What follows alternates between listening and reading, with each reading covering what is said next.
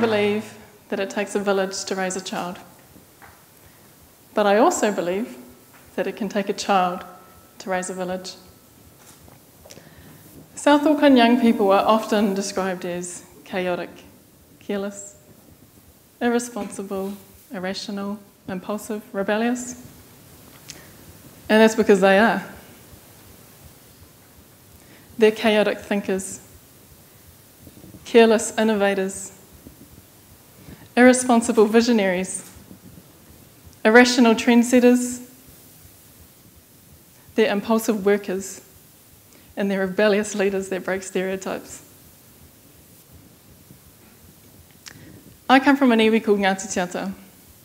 I was born here in this hospital and grew up in Waiuku, a small town not too far away from here. And we lived rurally. There's my mum, my dad, my 3 siblings. But every opportunity I had, I spent at my grandparents' house with my cousins, my aunties, my uncles, where we filled the lounge with mattresses every weekend. There was always fresh bread and there was always something boiling away on the stove. My grandparents were more comfortable speaking Māori than English, so we learnt Māori pretty much as soon as we could start talking. And all of my schooling was done in total immersion Māori until I hit high school. I went to an intermediate school where my uncle was the principal, my uncle was the teacher. The whole row had 18 students, 18, not 80. And they were all my cousins, if not my siblings. And we did things at this school that other schools probably didn't do. We frequently went fishing, whitebaiting, kite fishing, we did waka ama. The parliamentary walks for the foreshore and seabed. We spent time in the environment court for iwi matters. My upbringing, a lot of it was spent in vans waiting for my mum to come out of iwi meetings. So te reo Māori, my marae and my iwi had a huge part in my upbringing. Last year, my cousins and I came together to think about what we could do for the iwi. What could we do as the chaotic, irresponsible and rebellious young people that we are? We started having weekly meetings at each other's houses and allowed ourselves to think big, to dream, to think about what we could do. What could we do for the tribe? We had heaps of ideas, and one of the first ones that we thought was achievable was to run a day where everyone could come back to the marae and we'd teach them how to whitebait and how to serve it up for the whānau. We realised pretty quick that to do anything we needed a bit of cash. So we ran around to whānau's houses, forced them to buy a lotto ticket, raised a bit of money and we were away. We ran this whitebait day. We had 50 whānau that came from Auckland, from Hamilton, and just wanted the ability to reconnect. And to be able to do that felt pretty cool. So we continued doing things. We ran a computers and homes program where whānau got a free computer and half-price internet. We ran a learner's licence driving course, and then a couple $100 was out. But we'd only made a tiny dent in the things that we wanted to achieve. One of the big things we wanted to do was to have a youth space at our marae, a place where youth could come together, run projects, share ideas. But how do you just build a youth space? We looked for some funding.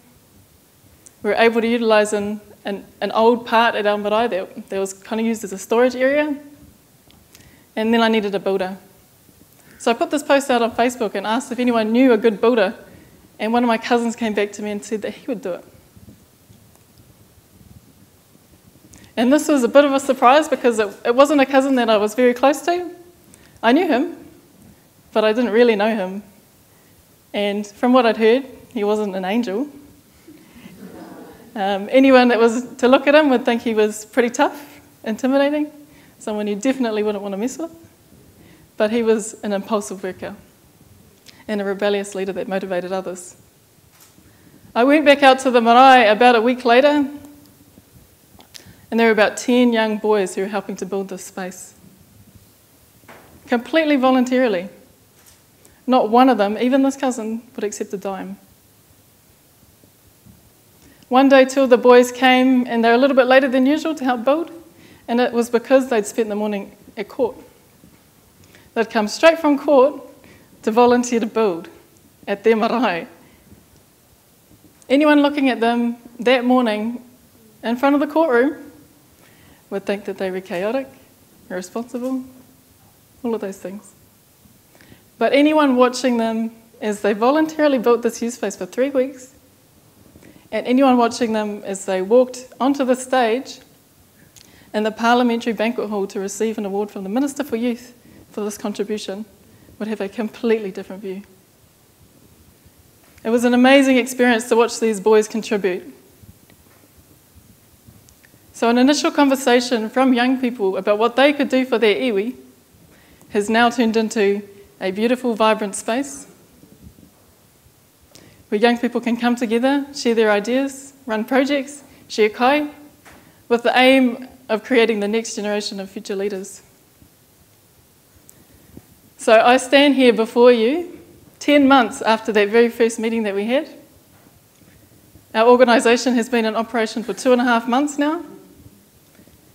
We've been able to take 13 young people to Parliament to receive 2 national awards.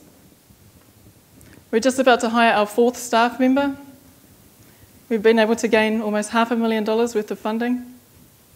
And we continue to do our weekly youth meetings. And we continue to run youth-led projects for the community and for the iwi. Because we could think unrestrained and irrationally and have these impulsive, rebellious actions, this organisation has been able to exist. And yes, it's making an impact for young people, but it's also impacting their siblings, their parents, their grandparents, the community, the village. So this is the capability of young people, and this is how a child can raise a village. Kia ora.